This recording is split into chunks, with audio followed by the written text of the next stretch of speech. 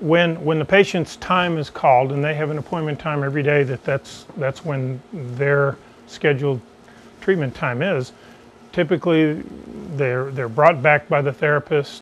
They'll have marks on their skin, little X marks or tattoo dots, and there's lasers in the room that orient everything to the machine, and the therapist will carefully lie them down on the table and put them in a mobilization where it holds their feet exactly where they need to be, and then they line them up to those X-ray marks or the lasers.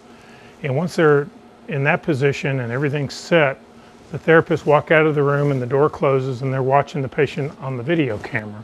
Then they take the X-rays that verify the position and do any shifting they need to do, and that takes a minute or two. And the patient will be moved, sometimes even 2 millimeters, just to get them exactly where they want to be.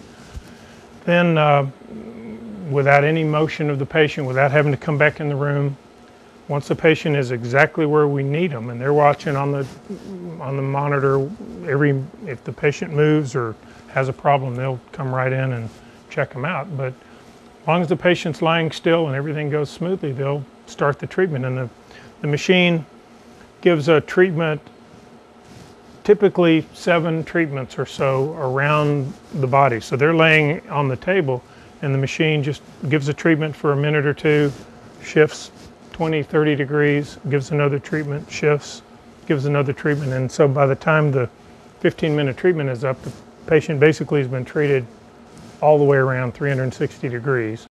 Again, there's no pain to it. They don't feel any difference. It doesn't make them sick.